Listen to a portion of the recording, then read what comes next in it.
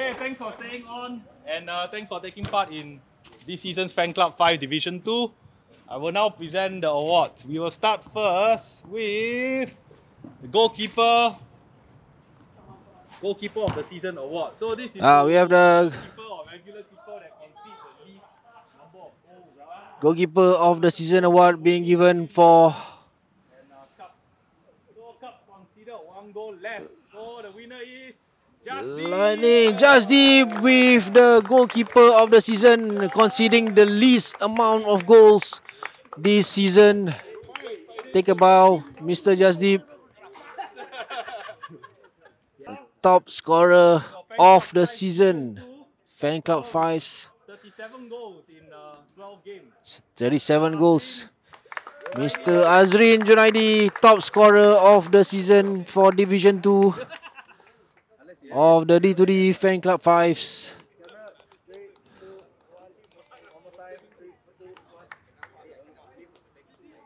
Congratulations to Azrin for being the top scorer.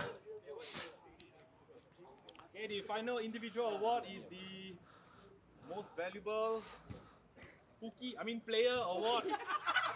Player award. Okay, goes to Mr. Katishan Mohantes. And Katik of Milan Club Singapore wins the most valuable player of the Division 2 D2D Fan Club 5's. Congratulations to Katik.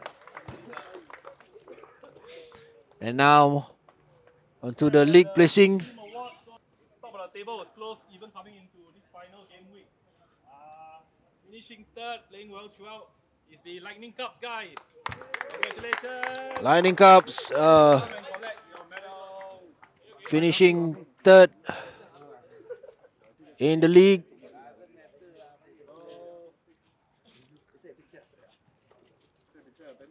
Oh, sorry. You must be proud, bro. Congratulations to Lightning Cups. And third place in the team.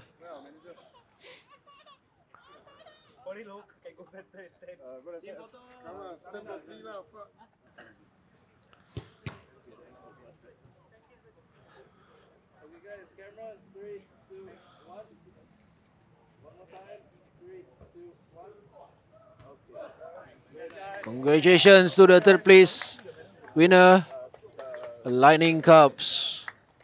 Now we move on to the second place team in the D2D Fan Club 5's Division 2. Milan Club. Congrats, guys. Milan Club Singapore at second place by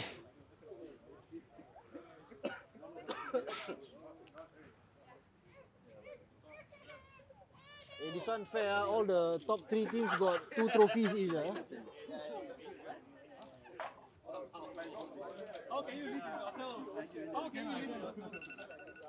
Hey, wake up, Jerome. Oh yeah. Where You start my stream already. Oh, wait, I already put in.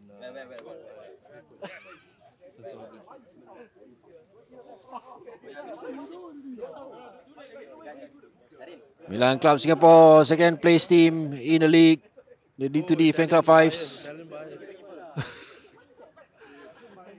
Division 2. Congratulations to Milan Club Singapore.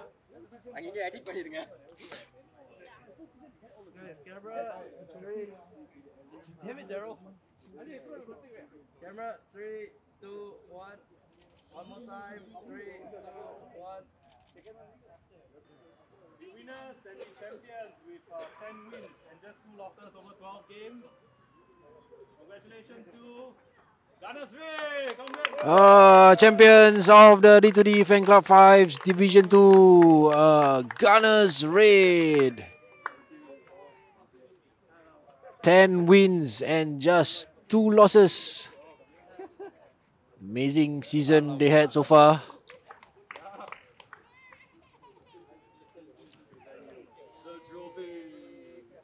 It's the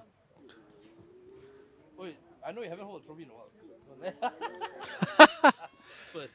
This it's probably the only trophy that Arsenal will win this season. Oh, sorry.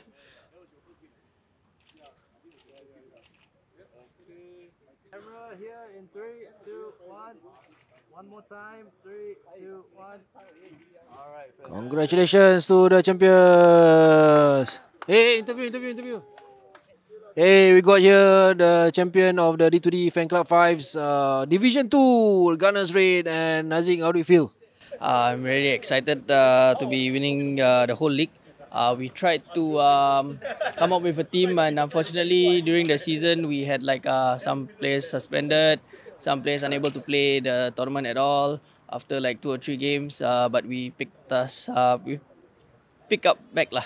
Where we left off with winning a few games straight, and after that, we had that fall of 2 games of loss, but we managed to defeat the 2 teams who put up a good fight against us, and eventually we won it lah.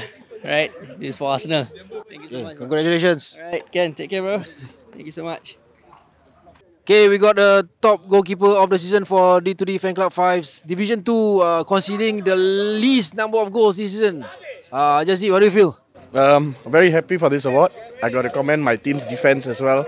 Without them, I don't think I would be able to achieve this. So commend to my teammates, and yeah. And congratulations on the 3rd place finish as well. Thank you so much. Hopefully next season we'll come back stronger and better. Okay, thank you. See you. Okay, we got Kartik here, the most valuable player of the D2D Fan Club 5's Division 2, and also 2nd place winner with Milan Club Singapore. So, Kartik, how do you feel? Yeah, I'm feel very, very happy. This is my 2nd award with Milan as MVP player. Very, very proud. Without my guys, this award is nothing to me. Without them, I won't have received this award. Very happy with my guys' performance. The season was very good. We had some ups and downs as a team. That's usually that's happened. So I'm very proud. I will be back in Division 1 next season. Clubs, watch out. Congratulations on the 2nd place win, promotion to the Division 1. Yeah, I think last season you were playing in Division 1 as well, right? Yeah, correct. And then dropped down to Division 2. So how do you feel about that, going back to Division 1? Okay, this time going Division 1 with my guys. Stronger team, stronger players, young blood. We will definitely do something about that in Division 1. I predict top 3 finisher. That's all, top 3. Congratulations. Thank you. Thank you.